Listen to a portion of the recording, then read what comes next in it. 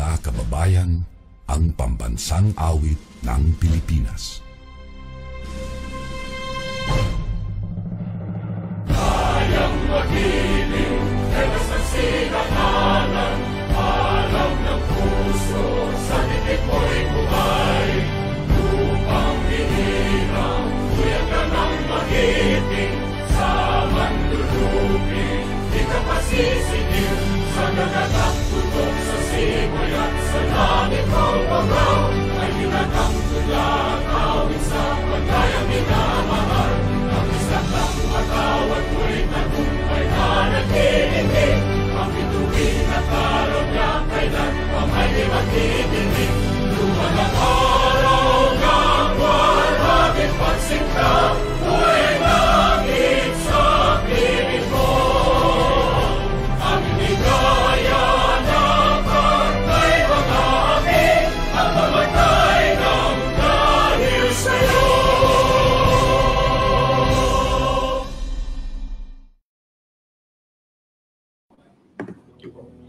Let us put ourselves in the holy presence of God, in the name of the Father, the Son, and the Holy Spirit. Heavenly Father, we come to you today asking for your guidance, wisdom, and support as we begin this webinar. Help us to engage in meaningful discussion, nourish the minds of our panelists that they may share their full knowledge on the topic and questions to be asked. We pray that you bless the moderator and the organizers of this webinar, that they may be able to fulfill their task responsibly and that the objectives that they have set may all be achieved. We ask these things in your name. Amen.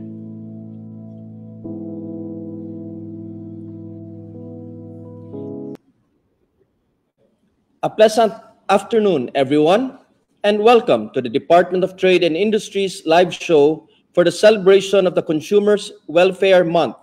I'm your host today's moderator, ASEC to OPAB, Janji Gonzalez. How is everyone doing? How are you? I hope that all of you are okay, staying safe and healthy in this new normal.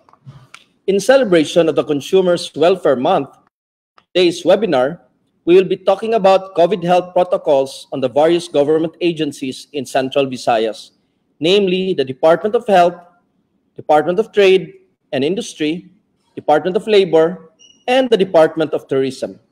A series of videos will be shown from each agency and a panel discussion will then take place after. It is vital that we know the COVID health protocols of each government agency to secure and ensure the public safety in this new normal. But before we go straight to the videos, may I call DTI Region 7's Assistant Regional Director, Ms. Nanette Arbon, to give us the opening remarks for this afternoon's webinar. Again, for those of you who just turned in with us, welcome to DTI Region 7 Ready to Recover webinar with the topics Strict Talk on COVID Health Protocols.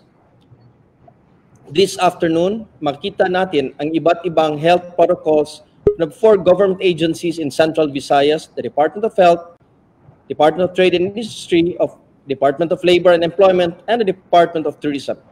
Let's kick things off with our first round of videos from the Department of Health and Public Health Protocols.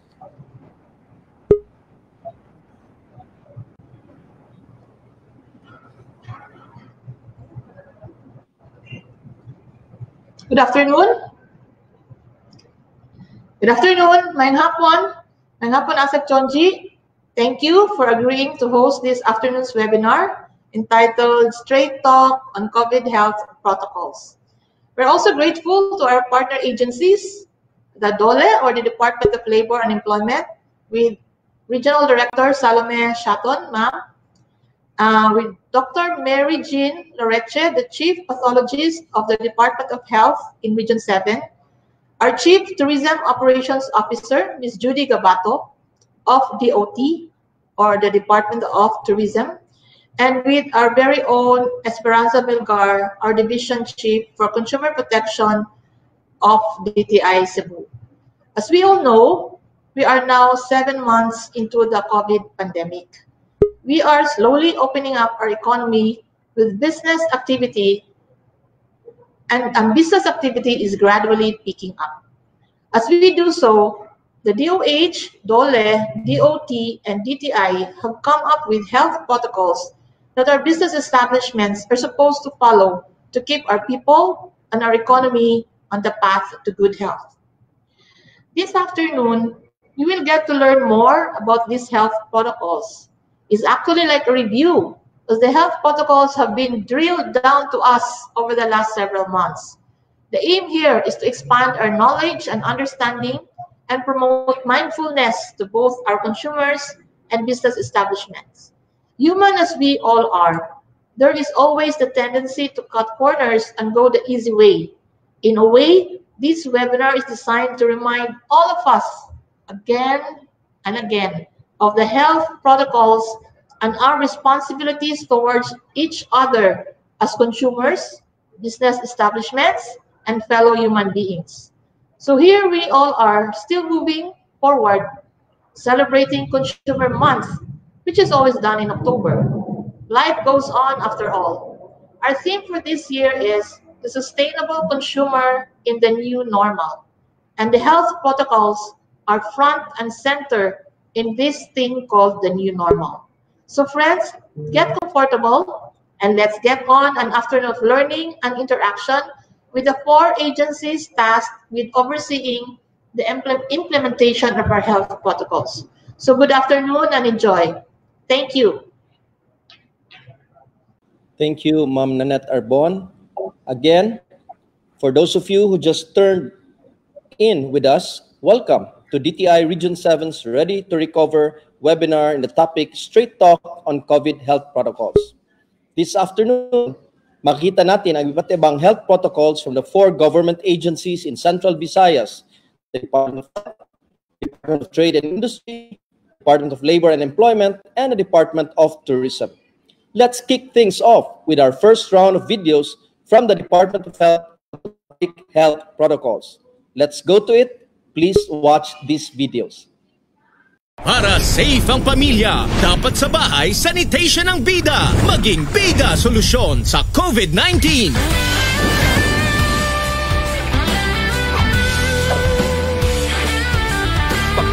Uwi sa bahay, bawal yakap at kiss. Maligo-ligo muna from head and shoulders to feet. At ang damit na yung ginamit. Detergent with bleach dapat para ang germs di kumapit sa kids. Maging malinis-linis araw-araw para safe si lolo, lola, ate, kuya. Maging malinis-linis araw-araw para you can be the solusyon. Sa kusina ay hugasan agad ang mga plato. Mas joyful ang salo-salo. Sa mga bagay iwas hawak para iwas hawak. Buong kamay ay hugasan mo na. Walang mask. I-sanitize ang kamay. Tumistan sa isang metro. Alamin ang totoo. Maging malinis-linis araw-araw para sa buong pamilya, ako, ikaw. Maging malinis-linis araw-araw para you can be the solution. I-sanitize ang katawan at buong bahay para you can be the solution. Simula sa bahay, maging malinis, cause together we can all be the bida. Bida solusyon.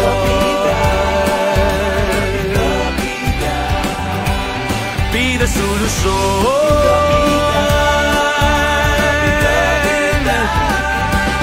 Bida solusyon.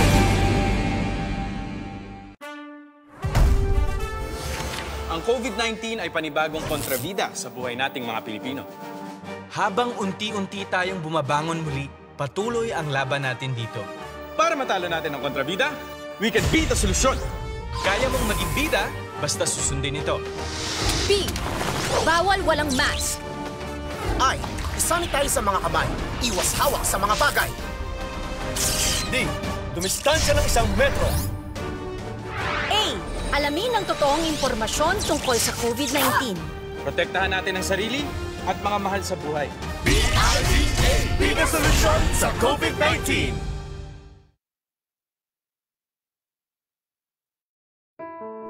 Sa bahay nagsisimula ang kaalaman at paghahanda. Kasabay ng muling pagsisimula natin ay ang bagong pamumuhay para sa ikabubuti ng lahat. Huwag kalimutan na tuwing aalis ng bahay, magdala ng alcohol o sanitizer. Magsuot ng face mask kapag kinakailangan. Sundin ang mga panuntunan ng pampublikong sasakyan, lalo na ang physical distancing. Sumunod sa safety measures na pinatutupad ng pinagtatrabahuhan. Mag-disinfect ng mga gamit bago magsimula ng trabaho. Kung may meeting, panatilihin ang physical distancing. O kung maaari, gawin ito online. At kapag tapos na sa maghapong trabaho, siguraduhing malinis ang lahat para makaiwas sa sakit. Kung may nabago man sa aming buhay, ito ay ang pagdudobleng ingat para mapangalagaan ang isa't isa at ang kapwa.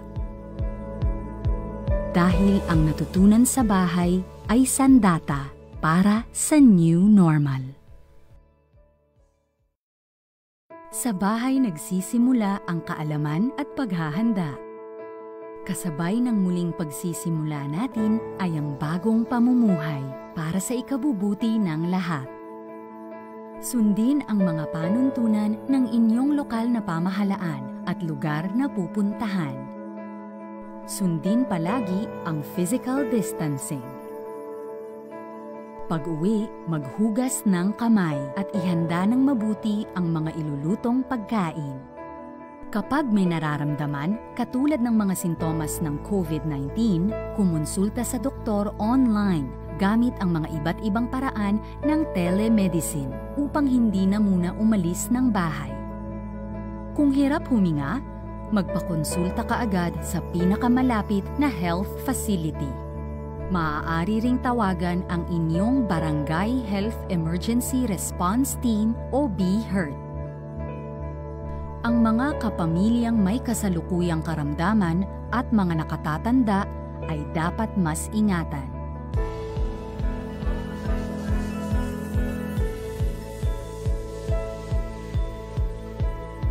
Kung may nabago man sa aming buhay, ito ay ang pagdudobleng ingat para mapangalagaan ang isa't isa at ang kapwa.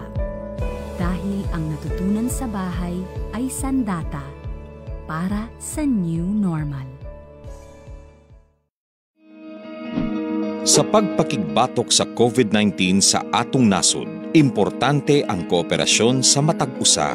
Ang pagpuyo sulod sa atong balay, maoy usa sa pinakasimple apan pinaka-epektibong pamaagi aron dili makakalat ang virus. Pananglit, ikaw kining tuldok, himsog og baskog. Nigawas sa balay, ang wala nimo mahibaw-i, may nakahimamat kag tawo nga naay COVID-19. Timan-i, lisod mailhan kung kinsa ang dunay virus. Apan dali kaayo kining mapasa sa uban, mahimong napasa na di ay niya ang virus nganha nimo. Sa dihang miubos siya o mihatsing o posibleng natakdan na, kay nakagunit sa parehong mga butang nga kontaminado. Karon, aduna kanay COVID-19.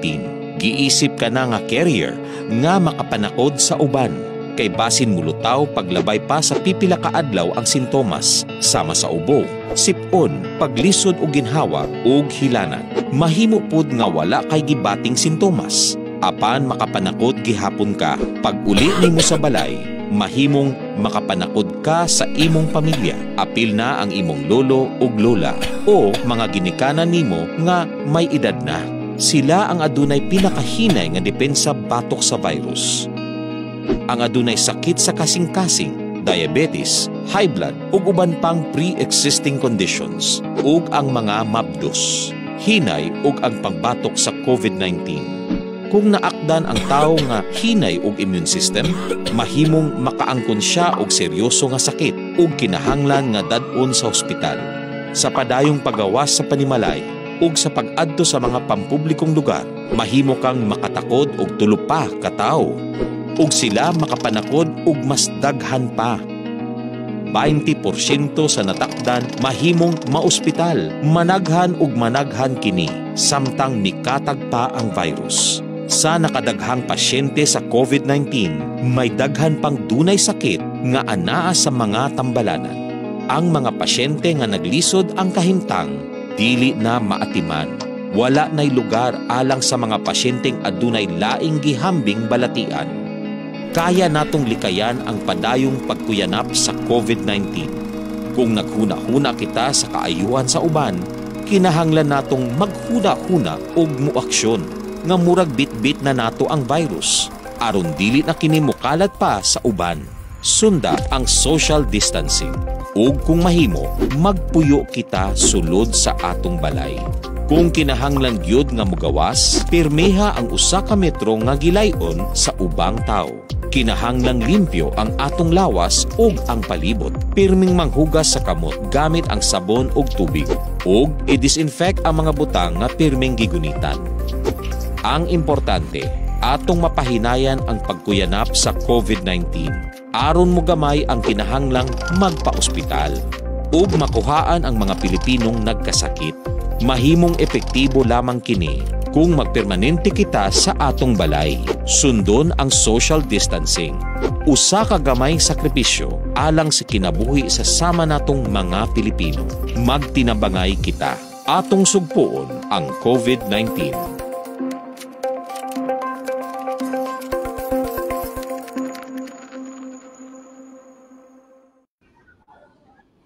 That was the Department of Health's Public Health Protocols on COVID-19. 7 months after we were declared ECQ, the entire country was placed on lockdown, we are now starting to gradually reopen the economy. And for us, we have to learn to live with COVID and to start living the new normal. We'll be able to open gradually the economy. And on this straight talk on COVID health protocols, DOH7 was able to show us the video on how to be able to live with COVID. Now, let's go next to our next topic. To those of you who are watching this live stream, let us go to the next video from the Department of Labor and Employment about the COVID health protocols in the workplace. Let's get to it. Please watch this video.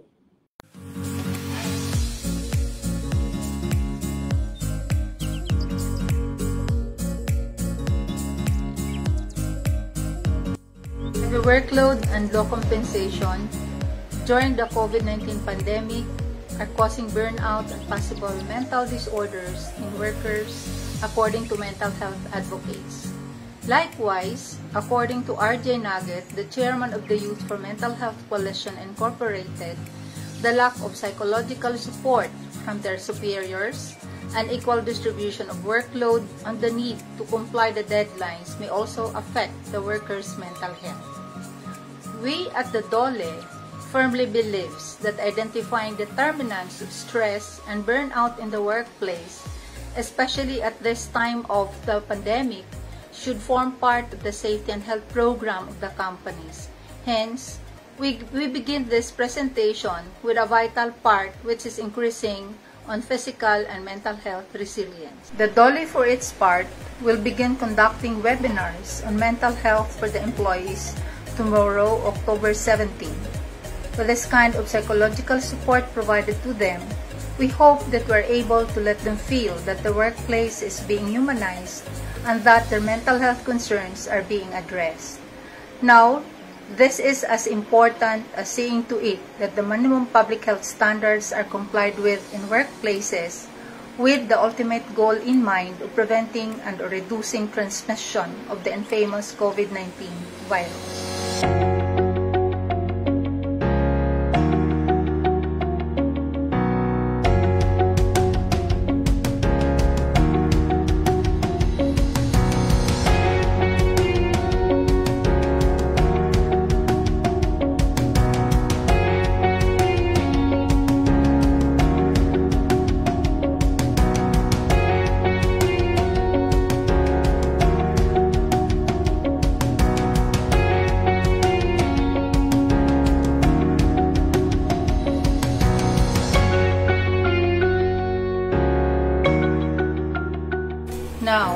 How can establishments promote this advocacy?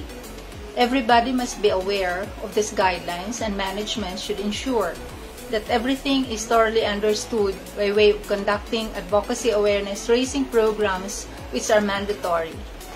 To ensure proper implementation of these guidelines, the Occupational Safety and Health Committee shall facilitate the conduct of webinars, lectures, and trainings on COVID-19 prevention and control, including best practices that should be attended by all employees and management.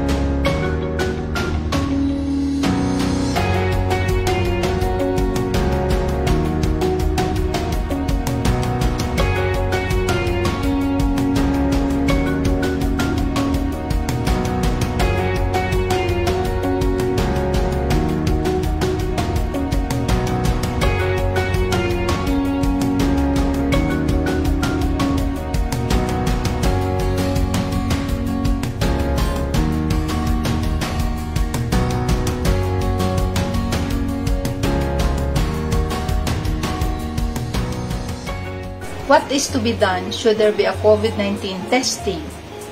Who are the priority workers who may undergo the RT-PCR test? What types of industry are being covered?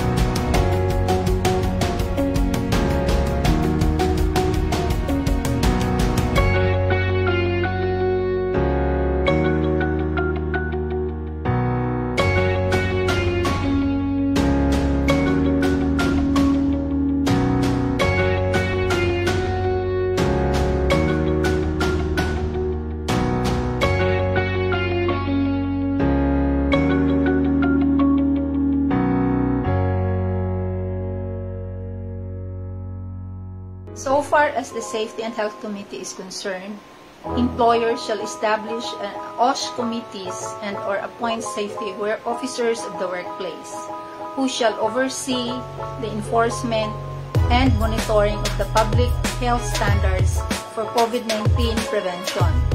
For 2 or more establishments housed under the same building, a joint OSH committee shall be established. With the institutionalization of the DTI-DOLE Joint Memorandum Circular 20-04-A, where all of these guidelines have been put in place, we at the DOLE fervently hope that the workers and employers will work hand in hand in fighting this virus. Equally important is also the promotion of mental health in the workplace.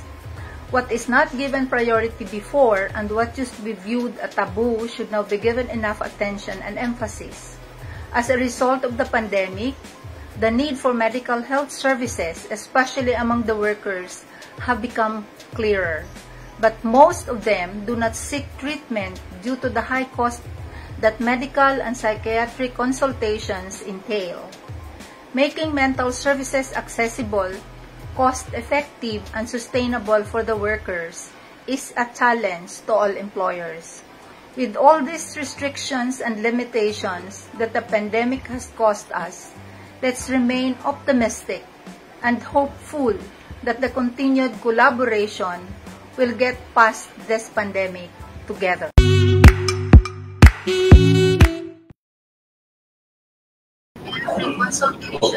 That was the Department of Labor and Employment's COVID video health protocols in the workplace. It is not a choice between economy over health, as Secretary Mike Dino of the Office of Presidential Assistant for the Visayas has been telling us. It's confidence. no matter how you try to open the economy, because we need to learn to live with COVID and to also make a livelihood, make a living, go back to our workplace. If there is no confidence, then it will be very difficult. That's why the Department of Labor and Employment its best to help us live with COVID and to also help us go to the new normal. To those of you who are watching this live stream, if you have any questions, concerns, or clarifications regarding the agency's health protocols, don't worry, because after 2 more videos, we will be having our panel discussions. Moving forward, let's proceed to the next video from the Department of Trade and Industry on their COVID health protocols for business establishments under its jurisdiction. Let's go to it. Please watch this video. Hi, good afternoon everyone. Maayong hapon. As we are now celebrating the Consumer Welfare Month, my presentation this afternoon will focus on the health protocols required of business establishments. Another would be customers and workers exhibiting symptoms such as cough, colds, or difficulty in breathing are to be politely declined entry. Another would be personnel with COVID-19 symptoms or with exposure to COVID-19 patients shall not be allowed to work. And of course, as part of in complying with the physical distancing, chairs allowed to be occupied should be distanced at least 1 meter on all sides. And if possible, proper ventilation and exhaust system should be in place in the establishment. And lastly, the restroom should be properly sanitized and free of accumulation of trash. Now, additional mandatory requirements for the operation of barbershops and salons would include the regular sterilization of equipment or tools that will be used before and after every client. Unless absolutely necessary, companions are not allowed entry. Other than the mandatory requirements, barbershops and salons are also enjoined to implement the following measures. Posting of information at the entrance and other conspicuous area of the barbershop or salon. This would include information on mandatory wearing of face masks,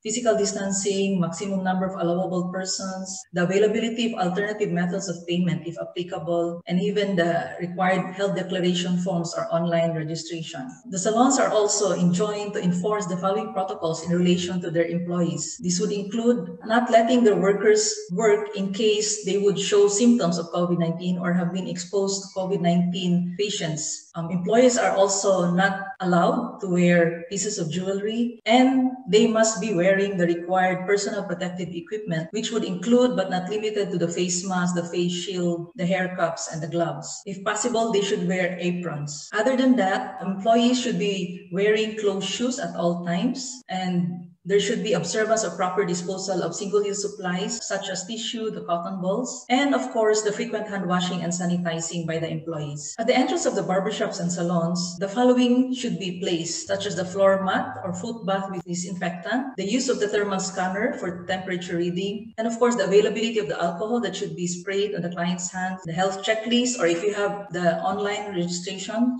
it should be available at the entrance, and if possible, a system where the personal effects of the clients can be disinfected and placed in secured sanitary plastic bags. Now, the barbershops and salons are also enjoined to enforce the following protocols. This would include distancing of chairs of at least 1 meter apart on all sides, the floor markings which should be visible to all, proper ventilation, and face masks be readily available for sale or otherwise to clients. Sanitizing of equipment and tools should be visible to the clients, and pieces of furniture that are made of porous materials must be covered in plastic for ease of cleaning, and strict use of disposable only reading materials and magazines. Barbershops and salons are also required to follow these procedures upon exit. No physical contact upon payment, so they should provide small trays to accept cash, and if possible, they also would make available alternative modes of payment.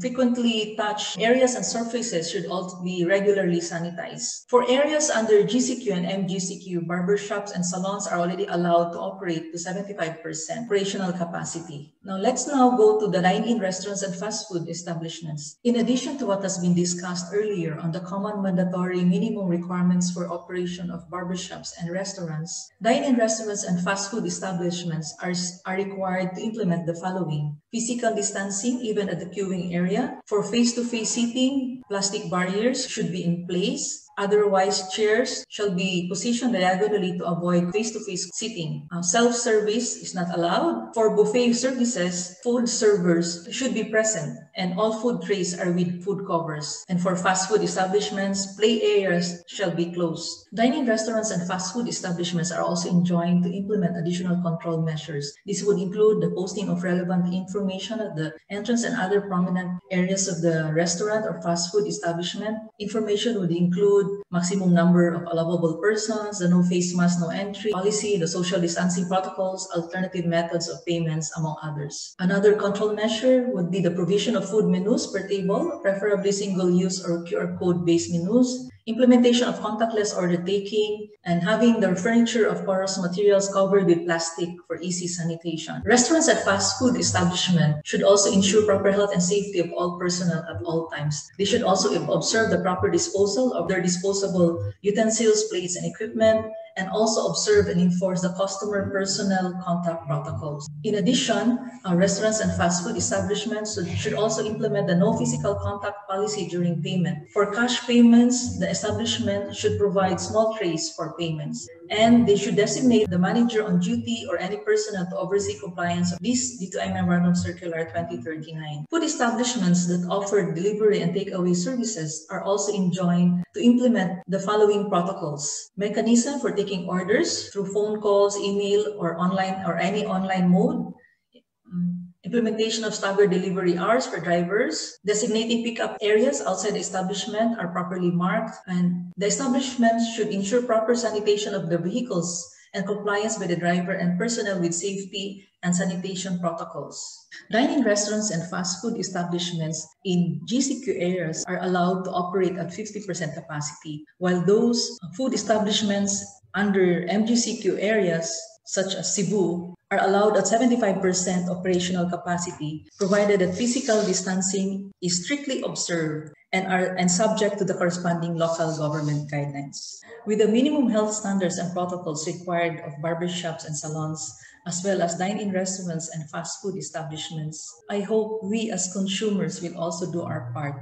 Let's cooperate and comply with what is expected of us. Thank you and happy Consumer Welfare Month.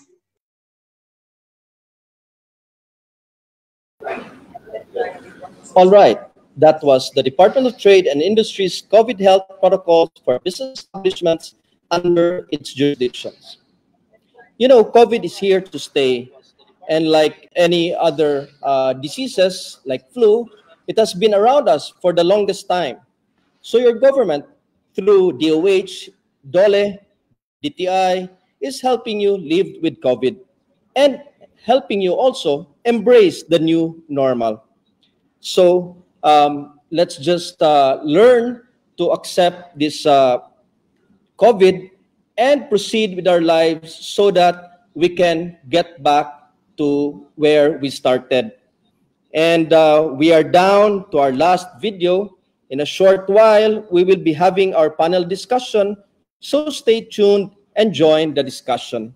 Without further ado, let's proceed to our last video from the Department of Tourism on COVID health protocols for the tourism sector. Let's go at it. Please watch this video. Good afternoon, everyone. I'm going to present to you the Memorandum Circular issued 2020-002 on the operations under the new normal health and safety guidelines governing the operations of accommodation. Now, what are the areas of cover? Number one is the guest handling. Now, the guest handling policy operations under the new normal should have a completion of health declaration form upon check-in. Online payment is encouraged upon booking. Body temperature checking before entry using thermal scanner, physical distancing measures, hand hygiene, and respiratory etiquette must be observed when handling guests at the check-in counter. Now we go to the reception and concerns. The following has to be implemented: official up-to-date information and travel advisories, availability of medical kit and PPE at the reception counter or desk. So in the mandatory, we require germicidal disinfectant or wipes for surface cleaning, face mask or face shield, biohazard disposal waste bag, 70% solution alcohol or alcohol-based hand sanitizer, tissue paper, napkin, or paper towel, and disposable gloves. Now we go to the rooms and housekeeping. Only single up to double room occupancy is allowed. Room transfers may be allowed when necessary. Rooms must be set up to allow convenient in-room dining for guests. Room turn-down service is highly discouraged. Now we go to food and beverage services. We require for it's more fun in the Philippines. A is the food and beverage personnel must strictly observe proper hygiene at all times. Guests must be reminded to disinfect their hands upon entering and leaving the vicinity. And the last one is the grab and go station must be made available. So we have again a further on the food and beverage service. Banquet tables can be accommodated 10. Guests must accommodate only 5 guests. Distance between diners shall be at least 1 meter apart. Now we go to the kitchen sanitation and disinfection. Number 1 is the separate hand washing area for kitchen staff must be provided or installed. Kitchen staff should wash hands thoroughly. Kitchen staff must wear proper PPE when handling food. Hand and exposed portions of arms must be washed before any food preparation or packaging. Now we go to must-have, most especially the public areas in a hotel or a resort facility or accommodation facility. General or common areas like the public areas is sanitizing mats must be available at all entry points. Physical distancing must be strictly observed when using elevators. Only 50% of the maximum capacity and placing of floor markers to delineate physical distancing are encouraged. Sanitation station must be set up within the workplace and areas frequented by customer and guests. Placement of signs reminding guests and general public to minimize touching of surfaces in public areas is highly recommended. Adequate supply of soaps and alcohol-based hand sanitizer. Recreational areas or facilities such as gym, wellness centers, children's areas, sports facilities, swimming pool, etc. may be allowed to operate, but with strict observance of Department of Health prescribed minimum public health standards. For hotel transport service, standard passenger capacity of each type of vehicle will be decreased or reduced by 50% or 1 seat apart. Hotel transport vehicles must be sanitized and disinfected after every use. Now we go to the engineering and maintenance services of the accommodation establishment. The concentration of disinfectant in water for consumption, swimming pools, and spas recommended based on international standards must be regularly maintained. The condition of the filters must be regularly monitored and the proper replacement rate of indoor air must be maintained. Now we go to business practices and management shall adopt the following protective measures in response to the threat or any infectious disease that can cause negative impact to the tourism industry. Number 1 is the development of an integrated emergency preparedness action plan. Sufficient human and economic capital to implement the action plan. Supervision and monitoring of the progress of the implementation of the action plan. conduct regular updates and meetings to discuss the progress of IPAP. Relevant policies are properly cascaded across all concerned managers, employees, and staff. Designation of a hygiene and safety manager. Now we go to the management of symptomatic guests. Following the Department of Health guidelines, the following measures must be complied within the management of symptomatic guests. Number 1 is create a holding area for symptomatic guests. 2, immediately refer guests with flu-like symptoms to the nearest hospital. 3, assure guests of assistance in case they begin to manifest symptoms such as fever or cough. And number 4, keep the symptomatic guest confined in the room originally used until trained transport providers are available to transport him or her to designated referral hospital. 5 is coordinate with the referral hospital for necessary transportation of symptomatic guests. Now we go to the notification referral on the pandemic COVID-19. Following, again, the Department of Health guidelines, accommodation establishment must have a record and analyze guest list for persons coming from countries that have reported confirmed cases of the current disease. Thank you very much and have a good day, everyone.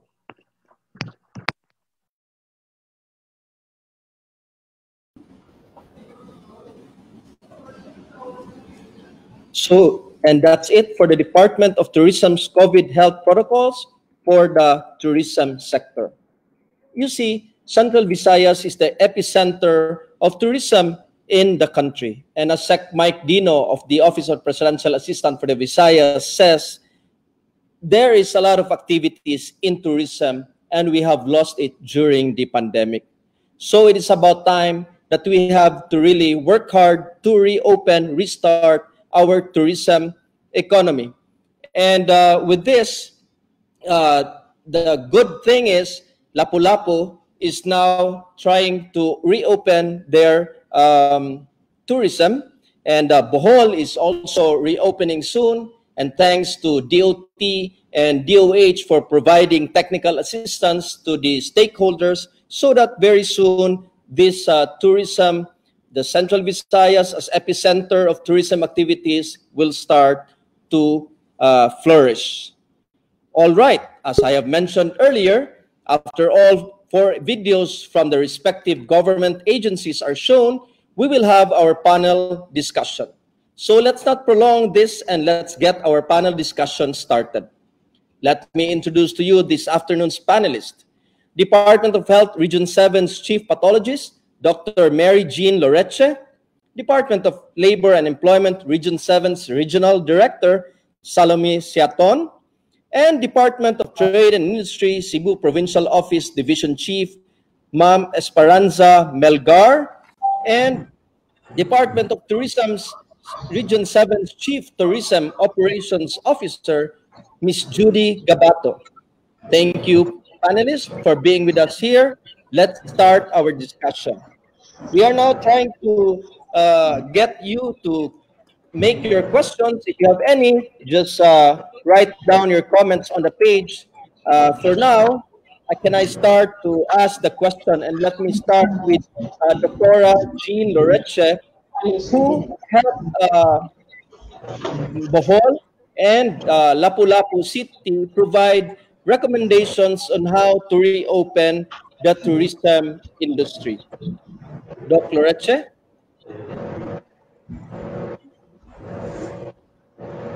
So anyway, we're trying to reconnect with Doc Loreche.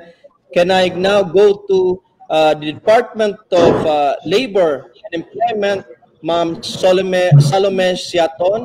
If you can tell us how important is mental health. You were making your presentation and you were talking about mental health in the workplace in this time of COVID. How important is it, and what is DOLE really doing to reach out to the business sector so that we will be able, the business sector will be able to address this problem that is creeping in their workplace. Even Senator Bongo is advocating the, helping out, reaching out to the people, especially to the workers who are badly hit by this pandemic, and so that they'll be able to address mental health issues in the workplace. Good afternoon, everyone. One of the first slides I have done and the discussion at the end of my talk was on the mental health, because this is an issue that we have not addressed, and we are happy that in 2019 there was an issuance of crafting. Companies are required to craft through Department Order number 208 to craft the mental health policies in the workplaces, because this is an area where employers fail to look into, that there are already mental health issues suffered by their employees, and yet we cannot track because it takes really parang practitioner to look into this. However, because of this pandemic, nadagdagan ito because a lot of mga cases natin nag-increase. So therefore, anong ginagawa? Now, in the presentation, if you will notice, going back into 20, parang Joint Circular 20-04-A, itong ating employers are also required to provide psychological support to their workforce, especially those showing mental health issues. So, anong psychological support? Dapat magkaroon tayo ng referral system to accredited mental health specialists, and also we have to promote work-life balance. Kasi doon sa workplace, 8 hours sila doon. Kung minsan noon, more than 8 hours. So therefore, hindi natin alam na mayroon na palang siya suffering doon. So dapat magkaroon na ito ng action on the part of, kasi doon nila ma-detect yung mga hindi normal na mga behaviors ng tao nila. So DOLE right now, in fact tomorrow we are inviting also some of you. Nag-invite na kami, by the way, ASEC yesterday. There was already a joint meeting with the CCI together with DTI also. Proactive kami, ASEC ha, kasi problema na natin ito, pagtutulungan na. Yesterday, we were invited by the CCI, Cebu Chamber of Commerce and Industry. At saka nag-invite na kami kasi DOLE and also with the rest of our stakeholders are now joining us with the webinar on mental health. So tomorrow, malaking activity ito. Pumapasok na si TIMAC, pumapasok na si CCI, at pumapasok ng ibang sectors para lang we can spread that mental health is an important component in the workplace that employers should really address to. So yun ang pinaka-importante. Marami na kaming nagawa na mga webinars on this sa mga partner institutions, and DOLE is the one sponsoring this. Now ngayon, yung ating Bohol, no? So yung Bohol na ating Bohol Tripartite Industrial Peace Council, nag-sponsor na sila. Kasi maganda ang ating dito ASEC, lalo na sa nakikinig ngayon. Naka-invite na rin kami sa DTI. I think DTI baka nandoon na sa FB page ninyo. Tomorrow ito 1 o'clock. Magkaroon na dito. So online ito. Free ito ha. So DOLE is the one sponsoring. Maka-accommodate kami ng 500 dito. Nagbigay kami ng slot sa PMAP with CCCI na 150. And we are inviting some because kailangan natin ito ma-address together, at saka we need a person who is really an authority to the area kasi taga-UP professor siya, at saka talagang part siya doon when these laws were conceived of. So, yun lang ang masabi ko ngayon. Yung multiplier effect natin doon is we are conducting these webinars for free, and we have done a lot already. And we are on Facebook Live. Maraming nagtitinginan. So that's the advocacy of DOLE relative to mental health. Maraming salamat po. Thank you, Ma'am Salome Shaton of the Department of Labor and Employment. And indeed, mental health is a very important issue and concern that government has to continue to address, especially in this time of COVID. And I'll try to get back to Dr. Loreche and ask her the question of how DOH is trying to help reopen, restart the tourism industry in Central Visayas with their technical assistance being provided to the stakeholders of the tourism industry. Dr. Alreche?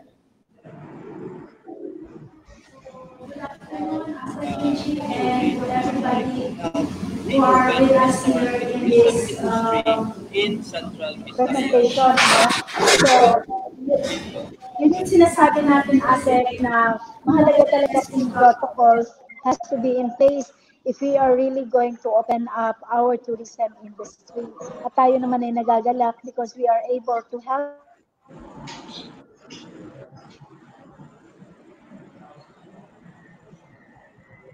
nawala siya.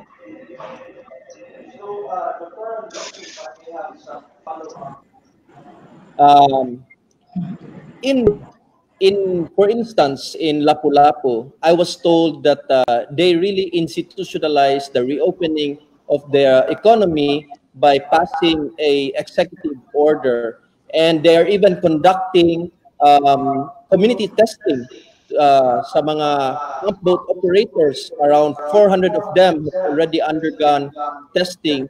What other protocols are you trying to inform or provide the LGU and even DOT so that they'll be able to safely reopen and restart the tourism industry in Central Visayas? So there are two ways of looking at it. Number one is the test protocol for those who are going to come to our places and enjoy the spots that we have, because Central Visayas is truly blessed in terms of the natural resources, beaches and the like.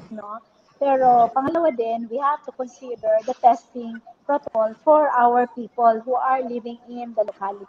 Mahalaga kasi ito for us to be able to boost the confidence of the people coming in for our tourism. That means we have to make sure that the people from outside will know and understand and feel that the people who are manning yung kagaya ng mga boatmen natin, yung mga tao na naghahawak ng mga drivers ng ating mga vans, including yung mga nagmaman sa ating mga resorts, the hospitalities, So kailangan yan sila ay assured yung mga tao na papasok that these are people who have been tested negative. And thirdly, we need to be able to also understand that workplace standards is very important and essential. Hindi naman po pwede test tayo ng test, pero the workplace standards of our partner industries ay hindi in place. So dapat pati sila should be with us in our drive to make our places safe for our tourists. So thank you, Dr. Loreche, and let me go to Ma'am Judy Gabato of DOT. How important, and I'm sure it's really very vital that we very soon reopen, restart the tourism industry. And so my question is, how badly hit is the tourism industry in Central Visayas, being the epicenter of tourism activities in the country?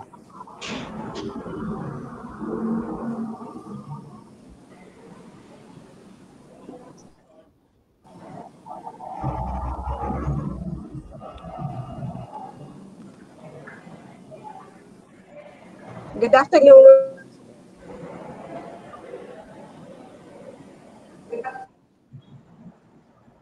Yes, Ma'am Judy, go ahead. Right. Open mo muna yan. Ma'am Judy, did you get my question?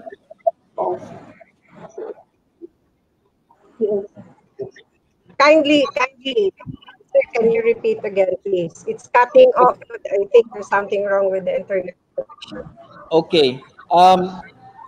The tourism industry in Central Visayas was a flourishing. In fact, it provided a big portion of the economy with the needed dollars and money that was plowed into the economy because of the tourism industry. It was badly hit during the pandemic. And how badly hit was it? And how important is it to reopen and restart the tourism industry in Central Visayas? Okay. The COVID-19 actually outbreak has created a we would say, a global health crisis that has a deep impact on our everyday lives. Even the government, all these workers transitioning from the enhanced to modified, now GCQ, and now we are on the NGCQ. And the most affected is the tourism industry.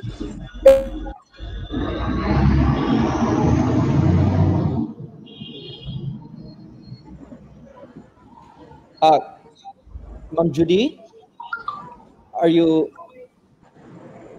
Hello. Are we having trouble with the? Yes, Ma'am Judy, go ahead. Okay. I think we have really a problem with the internet. Anyway, it's like this now, ASEC, may I repeat that the most affected, this is really a global crisis for us, this pandemic. And the most affected is the one for tourism industry.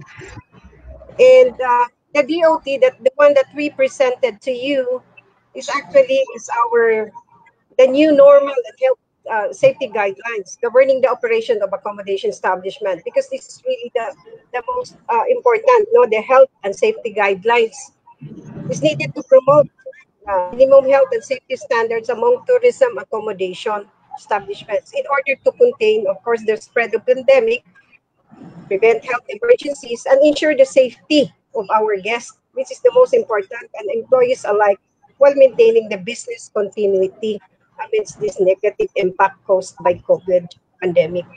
And number one, also it also helps to regain confidence, hopefully, from our guests to travel, stay in hotels and other accommodation facilities.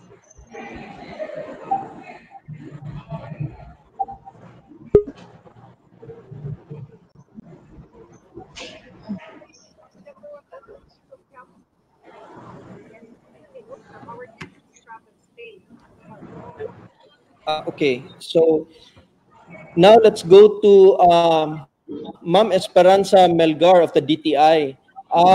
As I keep repeating, confidence is very important to restart the economy. And this straight talk on COVID health protocol is really conversation online, because it hopefully will create confidence in the people who are badly affected. People will start coming out. They need to go to the malls. They need to eat out. They need to go back to their workplace. And so to be able to achieve confidence, very important is the role of the Department of Labor and Industry, because they have to be able to help capacitate the workplace to make it safe.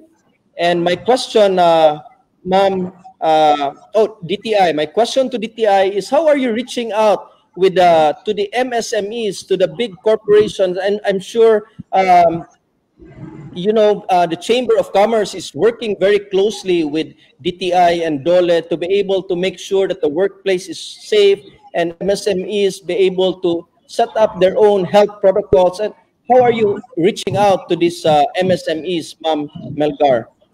Okay, good afternoon, Asik John G. No, because basically in partnership with DOLE, we have been like visiting companies in the past few months, and during the visit, we provided guidance on how to comply with these health protocols. So it's really a combination of the small and medium enterprises in the manufacturing industry as well as in the retail industry. So we have been providing them support, guidance in how to comply. And in relation to the tourism industry, we are also supporting the DOT and the project of Governor Gwen. We are part of the task force because though it's tourism, we are concerned about the value chain, the tourism value chain, wherein there are a lot of micro and small enterprises. So we are active in the task force. So other than providing them, for example, for those who have lost their businesses, we have already provided them seminars on how to get back and even some technical assistance.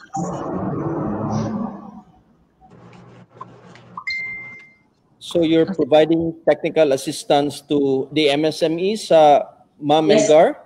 Yes, Asset John G. Mm-hmm. And well, you providing technical assistance to the MSME, is DOLE also doing the same in the workplace to be able to make it safe so that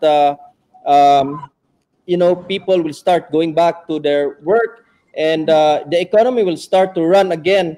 My question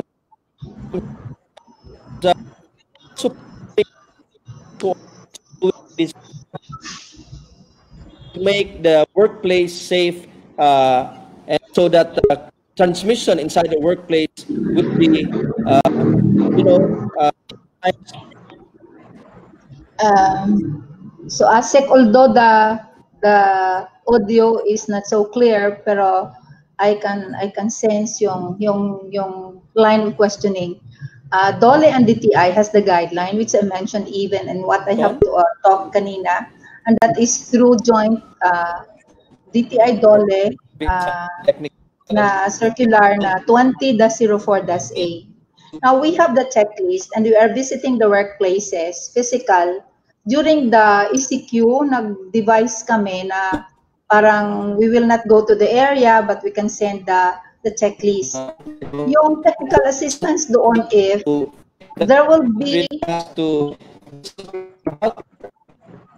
Sir? May sound kasi akala ko nag-ausap pa kami.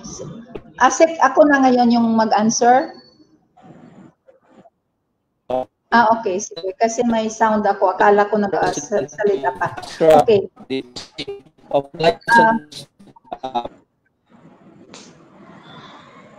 Okay. Going back to my discussion, there is DOLE joint guidelines relative to workplace prevention and control of COVID-19. So DOLE, DTI. We are together with DTI in looking into in terms of compliance to health protocols na ito na sinasabi natin at saka yung workplace para ma-prevent at ma-control yung spread. So si DOLE at DTI, may checklist tayo of what are those things to be complied with by companies. If they are not compliant at the time when the team will visit, what they will do is tulungan natin sila. We are giving them a period of 5 days to comply para hindi na ito kung hindi nila kaya then tutulungan sila because in each company there is an occupational safety and health practitioner doon sa company na designated ito ng kanilang employers. So sila ang ating entry point doon. So pagpunta, titingnan ng checklist anong extent of compliance together with the safety officer. So kung hindi pa nila, dapat yung sinasabi kanina ng ating DTI, si SP, sabi niya, nagtulong tayo through technical assistance. The technical assistance will be dependent on the kind of kung anong hindi nila na-comply as far as yung guidelines is concerned. So nandoon yan. Ano yung mga areas tinitingnan? Una-una yung mayroon ba silang policy doon sa kanilang physical and mental resilience ng tao? Mayroon ba silang may psychological support? So kung wala, ano yung ginagawa? Tapos, how do we reduce transmission? Marami na kami, common na kami kanina, DOT, DTOH, kasi itong guideline na to, under ito, pinapalo din natin yung protocol as directed to us by DOH. So, of course, wearing of masks, yung to reduce transmission, i-ensure natin talaga whether you are with the mga hotels and restaurants as regulated by DOT, kung health ka man, hospital ka man, you are the things that our team will be looking into is compliance really to those to reduce the transmission, wearing of masks, face shields, physical distancing, display of signages, tapos yung frequent unboxing. So, common ito sa lahat na agencies na itong pupush natin in general. So, yung shuttle services, dapat avoid talking, no eating, and no taking of parang calls doon. So, itong mga lahat ito ay pinatutulungan natin. So, isa kami ng DTI dito at saka palagi kaming may mga meetings weekly to look into. So, yung close coordination is nandito sa amin. Thank you, Ma'am Elgar. I'd like to ask you one more question, but the question is yung MSME is they are about 90% of the businesses in the country, and even I think Central Visayas. How are you helping them cope up with this pandemic? Okay. Basically, as if John G, we have like different programs in supporting this, especially the micro enterprises, because they're the ones greatly affected. So like we have this negosyo servicio sa barangay, livelihood seeking program, wherein through our negosyo center counselors, we provide them livelihood kits after briefing them on entrepreneurial mindset setting. So basically, that's being done throughout the region. And other than that, through the financing arm of DTI, which is the SB Corp, we have this SB Cares financing program, which is available to micro and small enterprises. There have been already a lot of entrepreneurs that have availed of it. And of course, other than that, we have this ongoing, because as you mentioned earlier, through the pandemic, our programs now are course, a lot of it are course through webinars, webinar programs. So we've been doing regular sessions. Like 2 weeks, the past 2 weeks, we had that pitch party for contact tracing apps. So the establishments can also like use this contact tracing apps which were developed by our startups here in the region.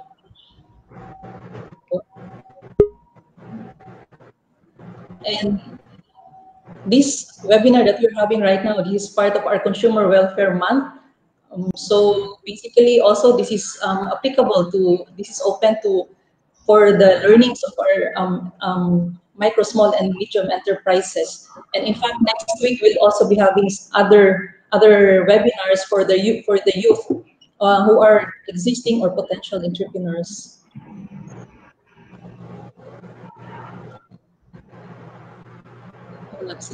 Now, a question to all of you.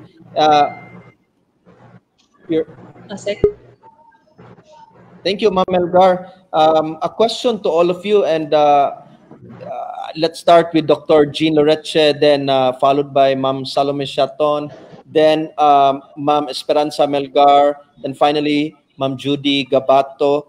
My question is, because this is strict talk on COVID health protocol, how is the compliance of your stakeholders, like let's say for DOT, the tourism sector, for DTI, MSMEs, for DOLE, the workplace, how are they complying with health protocols? And for DOH, what is your assessment in the compliance of every stakeholders in Central Visayas on health protocols? So, Dr. Loreche? Hi, ASEC, no? So, we will, sa Department of Health kasi, we are here to be able to give technical guidance also, as well as help out in the monitoring for our compliance of the minimum health standards. We always say this, that testing is just part of the protocol for us to safely open our economy. But it is actually the strict implementation of the protocols, the public health measures that will play a huge role for us to be able to fight off the pandemic. And so the Department of Health, and I am saying this not personally, I believe that for us to safely open our tourism, we should do it gradually.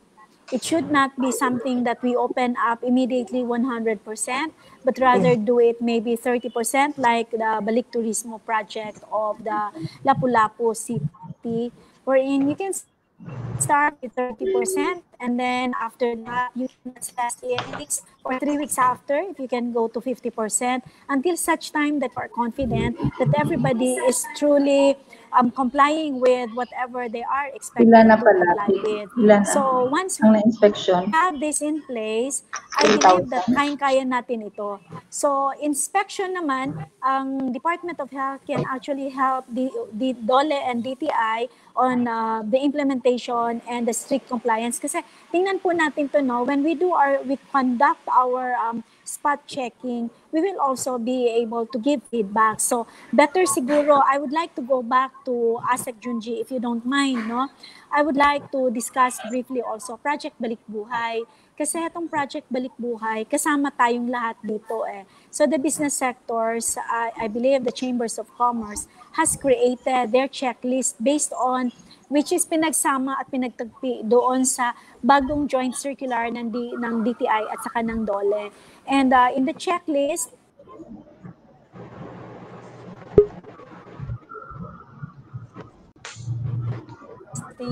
and isolation protocols.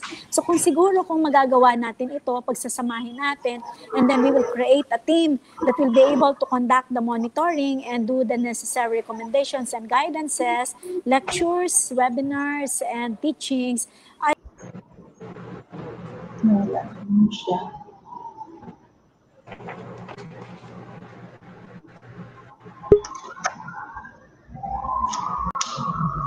Dr. Lorette, can I hear from Salome Shaton?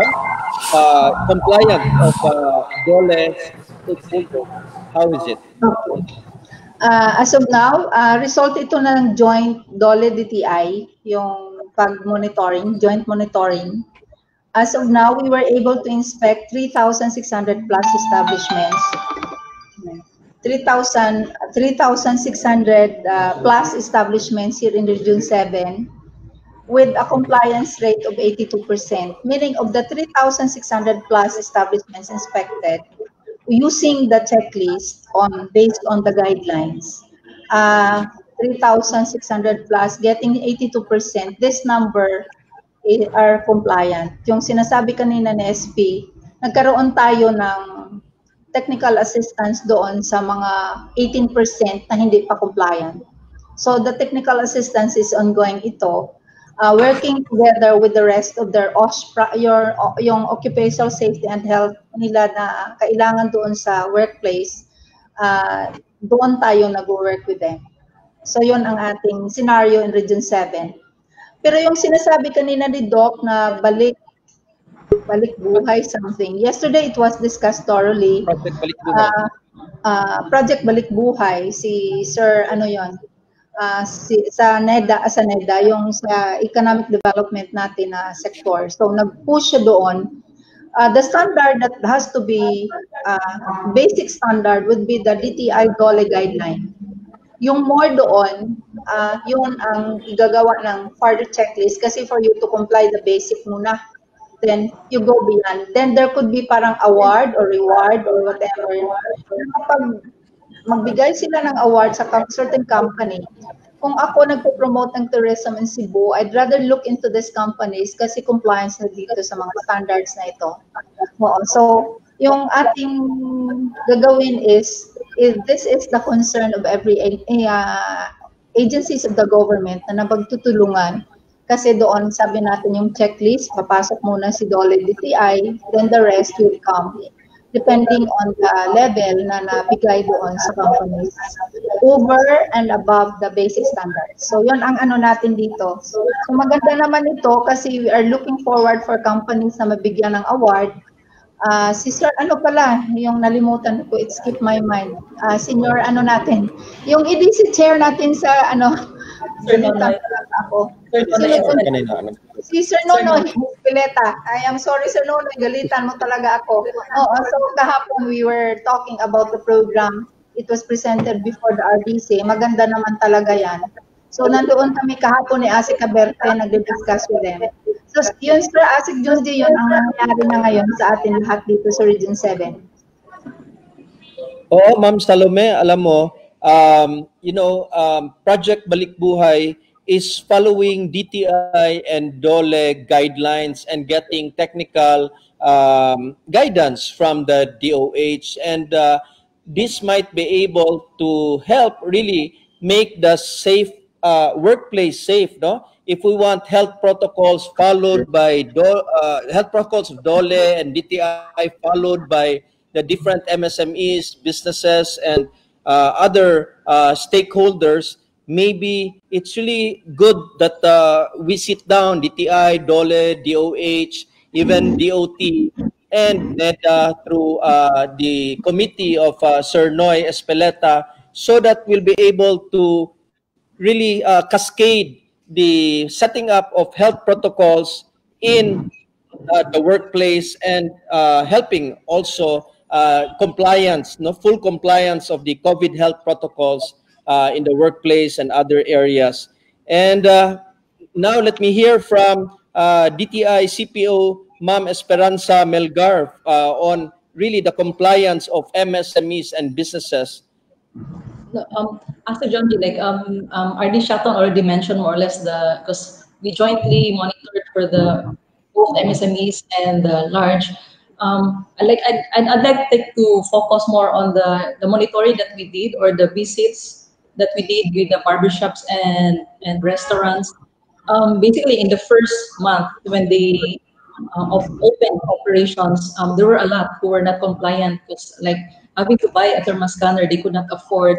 But luckily, the compliance has improved, because there are NGOs who are enforcing their compliance. So maybe because of that, compliance has improved among the restaurants and the barbershops. Well, that's good to hear. And Sir yes, go ahead. Relative to what Yes. SPU has said, ang detalye doon natin is, I'm looking into now the performance natin sa region together with DTI, kasi may statistics akong hinahawakan ngayon.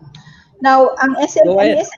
ang micro natin dito, micro establishments that has been assisted through the joint namin na monitoring, 2,934 of this na na-inspect coming from the micro. Tapos yung large dito is only 63. Yung small is 568, yung medium is 59. So yun ang ano natin, yung nagawa dito as far as MSMEs is concerned. Tapos yung pinaka ano natin, yung first natin na marami are those in the wholesale and retail trade. Ang second doon yung accommodation and food services, kasi yung priority natin kanina sinasabi ni SP. So doon natin finocus, kasi yun ang allowed, nauna na inallow ng government, RIATF, na mag-open. So yun ang focus din natin sa region, para at least we are one to respond to the directive sa national. So yung pinakamarami palang findings, una-una dito, ano siya, yung talagang daily accomplishment of health questionnaire, yun ang pinakamaraming hindi makomply. Yun ang findings natin, number 1. Yung top 5 lang ha, sabihin ko, signages doon sa COVID-19 safety measures posted in the premises, wala ito. Tinutulungan natin sila. Tapos temporarily check for both workers and visitors, yung temperature checking doon. Tapos yung contact numbers of the local health office on the yun doon sa ating hotline numbers. Tapos yung transparent mga part naton, transparent barriers between the office tables and the work places natin. So yun ang mga top 5 natin ng mga violations. Result ito ng joint monitoring ni DOLE at DTI. So talagang doon na tayo nakafocus sa micro, kasi inallow sila to open. Thus, hindi ganun sila ano yung compliant, kasi sa malalaki, kasi mga malalaki nakaset up na yan, yung mga committees, ganun na sila, pero yung mga maliliit, yun ang ating binibigyan ng diin. So, salamat. Thank you, Ma'am. And let's hear from DOT, Ma'am Judy Gabato, on the compliance of the tourism sector.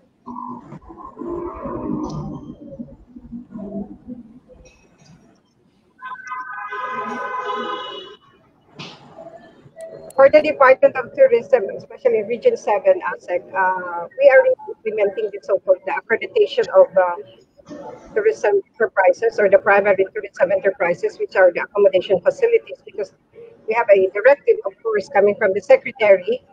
And before they can operate, we issue this provisional certificate of authority to operate, to own accommodation establishment, accredited, renowned accredited. Of course, in collaboration with the local government units, we make sure that they are also implementing the minimum public health standards, health and safety standards is really present, and we're very happy, of course, especially in the region, the Bohol, Cebu, and Negros and Siquijor, that our legislators are really strongly implementing these guidelines of the Department of Tourism, that before they can operate, they have to get an accreditation and, of course, this permit to operate. So we call it PICAO. If we cannot conduct a physical inspection, but through virtual inspection. Since there are restrictions in crossing the areas and the manpower itself of the region. So that's why the Secretary allows as well the virtual inspection. And in Cebu, because of the COC of the governor leadership, we're very also happy with that, because that will also help us monitor that they are really implementing the health and safety standards. Thank you, Aztec. Thank you, Ma'am Judy. Maybe a question that I can ask all of you, and this really pertains to the Project Balik Buhay that's our office has initiated and worked with the Department of Health and the different chambers, no? And I really want to see if we can work together to be able to cascade the Project Balik Buhay in making the workplace safe.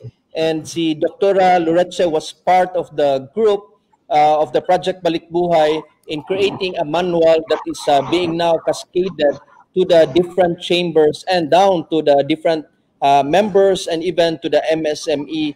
So are you open to really pushing this forward, DTI and even DOLE and DOT?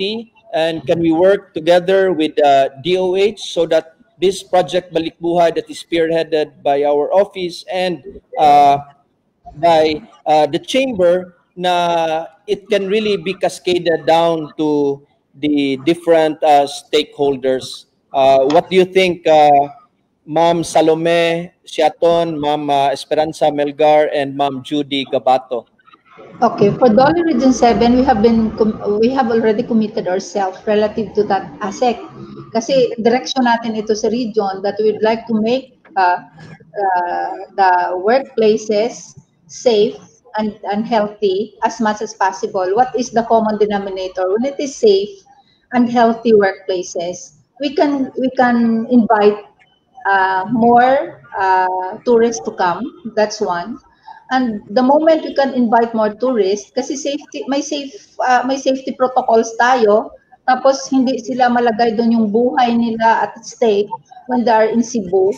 So, yun ang ipupush natin kasi ang common denominator dito, the more tourists to come, the more employment opportunities that we have. Kasi yung forward and backward in tourism, the forward are accreditation of big companies in tourism. The backward are those informal sector na nagtutulong sa tourism. So yun ang ipupush natin kasi pag na-feel ng ating mga visitors na safe at saka yung health nila are not at risk kasi nandito naman si Doc, yun ang PPE work together natin kasi yun ang common denominator natin dito in terms of employment. Kasi employment is the common denominator. The more tourists to come, the more employment opportunities, yung sinabi ko backward, forward, yung accreditation ni DOT. So, kung akong tourist ako, mag-search lang ako doon, titingnan ko DOT accredited ba ito. Ang another indicator doon, nabigyan ba siya sa balik buhay ng parang star, that I can choose na kapag nandun ako, safe ako. So, mga ganon siya. So, yung pag-package natin ng Region 7, hindi ako ganon, pero yun ang pagtingin ko kasi. Pag-package natin ng Region 7 is compliance sa standards. Health protocols, DOH will come, DOT will come, accredited siya. Then another star to be added is the star that we are pushing through the balik buhay. So yun ang ating gagawin here in Region 7. That's why ako naman kasi common denominator yung employment, two-digit figure tayo yung unemployment, how do we address that? So linking with the different sectors will assist us. Hindi lang ito yung pinakamalaki dito sa Cebu kasi ang natatamaan na una yung mga tourism sector, yung 'di ba? ganon kalaki. That is why in Bayanihan 2, balik na ako, nawala ako doon, pero pag mention na lang, Bayanihan 2, maraming sector sa tourism. That's why DOLE and tourism are magkaroon sila ng magkaroon sila ng working together kasi sila ang mag-determine ng accredited. DOLE will be providing them, bayad kami doon sa camp. So may mga room tayong mga gagawin dito with the OT. Kasi ito ngayon, yung sector na to natatamaan, tutulungan din sila. So siguro ASEC, malaking trabaho natin ito sa Region 7. Nandoon man kayo, nandoon rin kami, magtutulungan tayo. We have to put our acts together to make Region 7 really a place na talagang ibalik natin prior to COVID, yung malaking tourism industry na dapat babalikan natin lahat. Salamat. Thank you, Ma'am Salome. Really, we're looking forward to working with you, and DOH is smiling here because she's excited that really PBB will be cascaded down to the stakeholders. No? So DTI, si Ma'am Esperanza Melgar, what do you think about working together sa PBB? Yeah, I think we are for it, no, for it's for the good of the economy of the region. But I think we have to balance it, of course, with the having our region safe and keeping our employees, our businesses, the employees, particularly the people, healthy and safe. And now I'd like to also pose the same question to Ma'am Judy Gabato.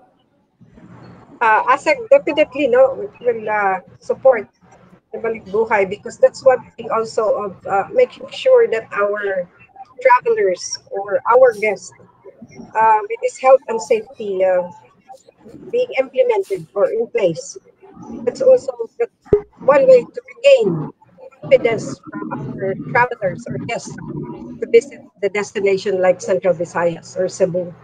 Because that's one thing that most important now is the travelers are very, they want to make sure that the destinations they're going to visit is really up to the health and safety assurance. Because as always we say that before anything else, we make sure that all these minimum public health and safety standards should be implemented by our stakeholders and of course us as a workers. Thank you, ASEC. Thank you, Ma'am Judy Gabato. And just want to let everybody know that DTI will be uploading the webinar and talks today on their YT channel.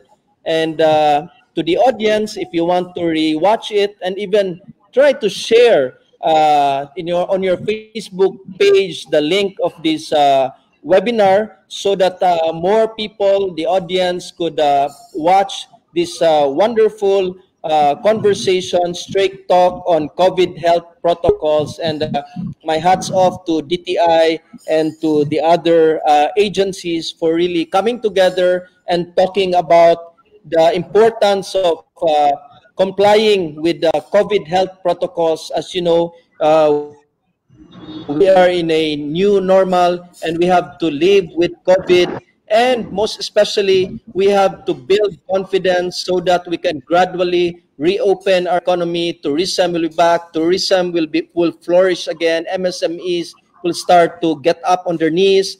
And we're all in this together. So my key takeaway here is that number one, it's really important to make sure that health protocols are followed and that workplace safety is very important. And I'm sure DOLE, DTI, and DOT has very hard work ahead to just make sure that workplace safety is implemented, health protocols are followed, so that we'll be able to restart our tourism, reopen our economy, and also equally important is really to take care of the mental health of our workers. And DOLE has really done a good job with this, and DOH is also trying to provide all their technical assistance to this endeavor of making the workplace safe. And that is it for the Department of Trade and Industry Region 7 Straight Talk on COVID health protocols. I hope we have shed light on the various health protocols on the 4 government agencies we have tapped for today's webinar. Thank you so much to our panelists for sharing their knowledge and expertise with us here this afternoon. And of course, maraming salamat DTI Region 7 for initiating this webinar and for taking the time and effort to invite the best people to share their knowledge and on their respective agencies. And lastly, maraming salamat sa inyo, ating mga live viewers who patiently stayed and engaged with us all throughout the entire webinar. And I hope really share this link, inform your friends. If you are watching us now, please share this link to your group chats, to your Viber group chats, to your other GCs, so that more people will be able to listen to this wonderful conversation. If you've enjoyed today's webinar as well as our previous webinars, good news, because there are more webinars coming our way. The last of the series, a webinar on food safety for food deliveries, will be happening on October 23. And another relevant webinar called the Youth Entrepreneurship Program, or YEP, will be happening soon to empower and inspire young individuals to start their own business. Lastly, we are yet to have another webinar series, and this time it's geared towards MSMEs, and DTI will be hosting an online course about digital marketing strategies. Through this next webinar series, DTI Region 7 aims to provide actionable digital marketing recommendations to MSMEs to help them grow their business with a minimal marketing budget. DTI 7 also aims to create a digital marketing strategy that MSMEs can apply to their local businesses to increase their revenues and customers. Once again, thank you for joining DTI's Region 7 Straight Talk on COVID health protocols. For more relevant webinars, like us on Facebook at DTI Region 7 Central Visayas. To rewatch our webinars, please subscribe to our YouTube channel, DTI 7 Digital. And I'm Janji Gonzalez, saying that with stringent COVID health protocols, we can strive and maneuver our way in the new normal. Tuloy ang laban, goodbye and safety. Stay safe, everyone.